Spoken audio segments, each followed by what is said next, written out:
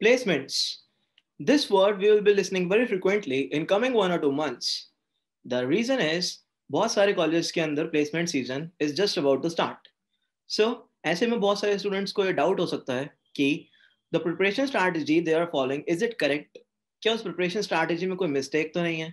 So guys, आज हम discuss करने वाले हैं उसी एक सबसे बड़ी mistake के बारे में which we generally commit while preparing for the placements in this short span of time. Right? So आज इसी के बारे में हम लोग बात करेंगे. So शुरू करते हैं बिना किसी देरी के. So what we generally do is we pick up a topic. Suppose मैंने trees को pick किया and what I will do, I will keep on doing the questions on trees for like over a month. अब मैंने इस बीच क्या किया, मैंने trees को तो in depth में revise कर लिया, but जो बाकी के topics थे वो तो मेरे neglect हो गए. So guys, do you think this strategy is right? क्योंकि अगर आप देखोगे, we have only 2 months, that is 8 weeks in our hand before the placements, and we have to cover like this much of topics, like around 10 to 15 important topics we have to cover. So I don't think that this strategy will work in covering all the topics. So eventually hoga kya, you will not be that much confident while sitting in the placements, and this can also lead you to screw the placements. So guys, ये तरीका सही नहीं है, ये तो हमने देख लिया है, right? So now the question remains कि क्या strategy हम लोग follow कर सकते हैं. So हम गाइस डेप्थ फर्स्ट मैनर में ना करते हुए चीज़ों को ब्रेथ फर्स्ट मैनर के अंदर करेंगे, जिससे हमारे सारे के सारे टॉपिक्स में रिवाइज हो जाए और वो एक से ज़्यादा बार हम कवर कर रहे होंगे. सो I call this strategy as 4 cycle strategy, जिसके अंदर जो आपका 8 वीक्स का टाइम है, आप उसको 4 क्वार्टर्स के अंदर डिवाइड करने वाले हो, 2 वीक्स ईच.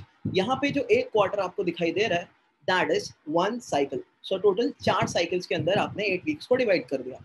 नाउ जो आपका जो पहला क्वार्टर आपको दिखाई दे रहा है 2 वीक्स का यानी 14 डेज का, इसके अंदर आप बिल्कुल स्टार्टिंग से टॉपिक्स उठाओगे. जैसे सपोज आपने एरेज उठाया पहले दिन पे या दूसरे दिन पे भी आपने एरेज ही किया, और आप ग्राफ तक इन 14 डेज के अंदर इन टॉपिक्स पर इजी क्वेश्चंस को प्रैक्टिस कर रहे होगे. सो गाइस, इस स्ट्रैटेजी का फायदा क्या हुआ, सिर्फ 14 डेज के अंदर आपने सारे के सारे टॉपिक्स को कवर किया और उसके ऊपर कुछ इजी क्वेश्चंस को प्रैक्टिस करके आपने कॉन्फिडेंस गेन किया.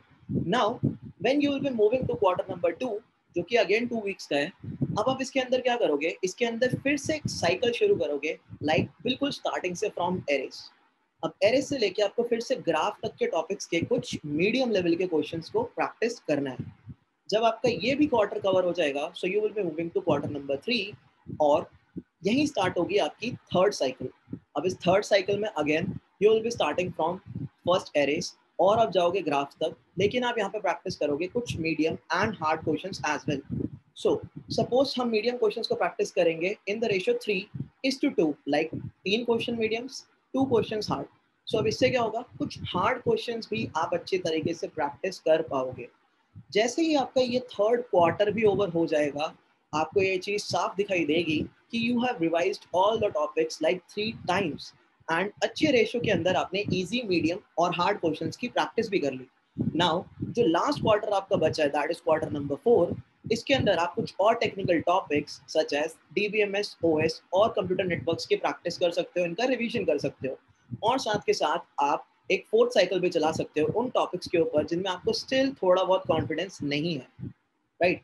सो अब आपको ये चीज़ दिख रही होगी कि जैसे ही हमारे ये 8 वीक्स पूरे हो जाएंगे, हम बिल्कुल प्लेसमेंट रेडी होंगे, प्लेसमेंट को बूम फोड़ने के लिए. इससे यही स्ट्रैटेजी आप अगर फॉलो करते हैं, सो गाइस आई होप कि आपको प्लेसमेंट्स में काफ़ी हेल्प मिल सकती है. सो कमेंट करके अपने व्यूज बताएं, and if there any suggestions then also comment that suggestions. Also guys, like the video, share the video and subscribe to the channel. Bye bye.